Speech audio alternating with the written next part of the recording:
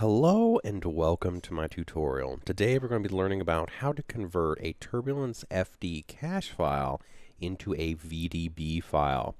Now, in case you don't know, TurbulenceFD by default, when you cache out your simulation, will cache it out in a different file format than something called VDB.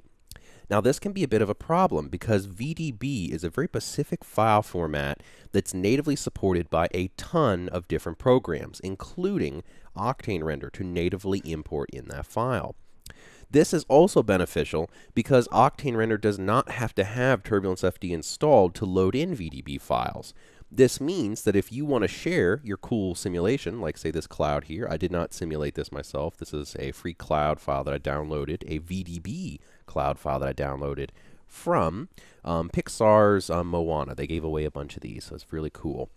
Now, this is a perfect example, as VDB is the golden standard for a lot of programs, including Houdini, Maya, 3ds Max, and Octane Render, of course, bringing that in, and just a ton of different applications. So I'm pretty sure you're aware at this point that it's important to have a VDB file. So how do we get this converted? The first thing you want to do is you want to go ahead and first navigate the basically system on your hard drive that you have TurbulenceFD installed onto. For example, for me, I have mine installed on the local C drive here. So if I double click this, go to Program Files, then I want to go to Maxon, then Cinema 4D R18, then go to Plugins. In here, this is the location where I have TurbulenceFD installed. What I'm going to do is I'm going to open this up, and then I'm going to select BCF to VDB. Now, this is very interesting. TurbulenceFD actually comes with its own converter algorithm to do this. So all I have to do is open this up, and then I need to launch this BCF to VDB exe file right here. Now, you can tell it's an exe file by right-clicking it, going to Properties, and then you can see it's a .exe file right there. Now, there's a problem. If I were to double-click this, it will launch and then close itself. This is because I can no longer launch the BF2VDB file this way. I have to do it another way. The way to currently get TurbulenceFD to launch its VDB converter is you must first open up your command prompts. Just search command, and then there it is, command prompt. Now, this is we're going to be doing a little bit of very, very light coding. Now, don't be scared. This is going to be super simple and very easy, and all you have to do is type in what I type, and we'll go through this step by step. It's a very simple process. The first thing I need to do is tell our command prompt to launch this file. To do this, I simply grab this file, drag it in here, release, and it will automatically type in the launch directory. I click onto my command prompt to make sure it's selected, and then I press enter. After a little bit, it will, or may I have to press enter again? There we go. I had to press enter twice. I had to press enter to get it to engage, and then one more time. But now that the program file has launched, you can see usage, blah, blah, blah, blah, file directory, available options. This lets us know that it has actually launched it and it is working. Now we need to tell it to convert some of our cache files. The first thing we're going to need to do is navigate to some of these cache files. For me, I keep them on my cache drive D. Now, make sure you navigate to the location where you cached out your TurbulenceFD simulation. For me, it's under my cache drive D, underneath TurbulenceFD, and then here's two caches I have. I have cache 001. This is my low-res cache, and if I go back, this is my high-res cache. This is the up-res of that original cache, and that is the one I want. Now, in this file, you can see this is a whole bunch of BCF files. This is the type of format that TurbulenceFD caches out into. We want to convert these files, all 60 of them, into a VDB file. To do this, I'm going to go back up one level. I'm going to select this folder, right? This is the folder with my cache. And this is what I want to tell TurbulenceFD to convert, to basically take this and then convert this into a VDB. To do this, I have to grab that TurbulenceFD file, basically that TurbulenceFD BCF to VDB converter location. And to do this, instead of going back and dragging it in, all I can do is do a shortcut, basically, where I select my command prompt and press the arrow up key on my keyboard, and this will automatically pre-type in the last thing we already pasted in, basically. Now that I have this, I'm going to press space once. I just did one space, and then drag in this cache file's location. This is the high-res one I want. So I'm just going to drag it in and release. So now this is what I want you to convert, this file's location.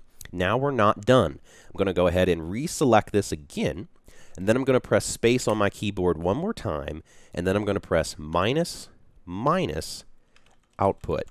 Now, again, what I typed in is the minus button, and then output. The minus key on your keyboard is to the left of your plus key. So if I hold down left shift and press plus, there's the plus key. If I go back into the left of the plus key, there's our minus key. If I hold down left shift, it'll do that underscore. So that is the location for it. So make sure you type in minus output. After you type that in, press spacebar one more time.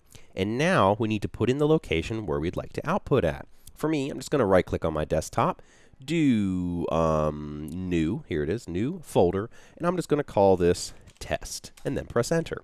I'll now take this test folder and drag this to the end of our output, and it will automatically put that on the end for us there. Now if I click here on the end, click right in there, make sure I'm in, and then press enter, and press enter one more time, it will now start the job. What it's doing is it's saying, okay, output, it's outputting to my desktop test folder. It's parallel jobs. It's doing 8 jobs at a time right now, which is pretty cool, so it's doing them quicker.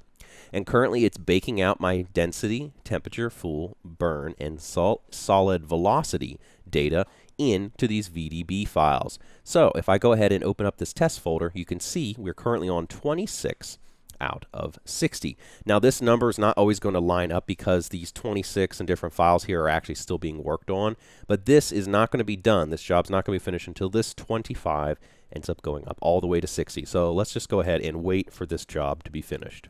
Here we go. I did a quick little edit. Now that the job has done, it'll say 60 out of 60 basically, or how many VDB volumes you're rendering. So it should be the full final number should be duplicate itself here, and it'll pop up your command prompt option again. So this will let you know that it's completed. So just make sure that the last number here is the same as the first number, and then you'll know it's done, along with a new little command prompt here. And if we go ahead and take a look at that folder that we just did everything in, this is the test folder, you can see here is all 60 of our VDB volumes, all rendered here correctly and converted for us. At this point, this video is done. We have all our conversions made, all thanks to the help of this BCTF to VDB converter. So everything is rendering or exported out correctly. So you should be able to take these files now, and you can go ahead and close your command prompt. And you should be able to take all these files and load them into whichever VDB application you would like. As you can see, we got the .vdb at the very end there. So it is a VDB file, and everything has been exported correctly. Thank you so much for watching this video. I hope you found it helpful. And if you're interested in learning more about using this type of VDB technology in Octane Render, make sure to check out my Octane Master Course, which you can find at epicjcreations.com. Just go to epicjcreations.com and then select Octane Master Course. A link to this will be in the description of the video if you want to check it out. And you can learn more about my paid Octane Master Course, which will be talking about so much more, including using VDB files in Octane Render. Again, thank you so much for watching, and I hope you found this helpful, and I cannot wait to see you all in the next tutorial.